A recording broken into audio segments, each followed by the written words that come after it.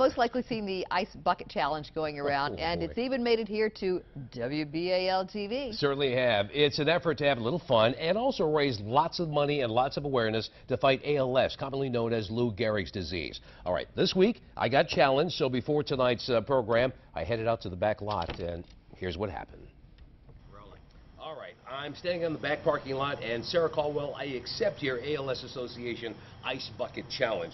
And after I do this, I challenge Dan Jarris, President, General Manager, WBAL-TV, the Honorable Mayor of the City of Baltimore, Stephanie Rawlings Blake, and the new President of the University of Baltimore, Kurt L. Schmoke. Madam Mayor, I'm going to let you wear a scarf, but Dan and Kurt, no scarf for you.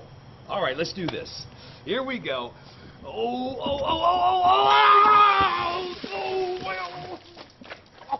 Oh, man, that is cold. Woo! That is cold.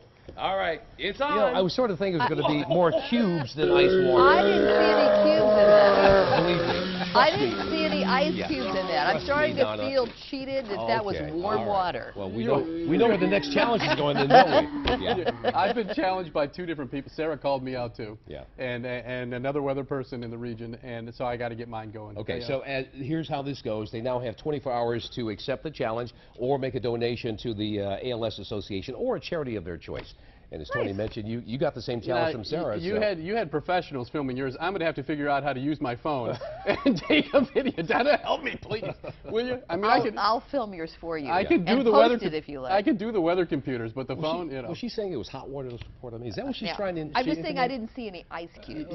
Donna wanted to see ice cubes bouncing off of your shoulders. That's right. That would have been better than the cold water, believe me. Probably, yeah. It probably would have felt better.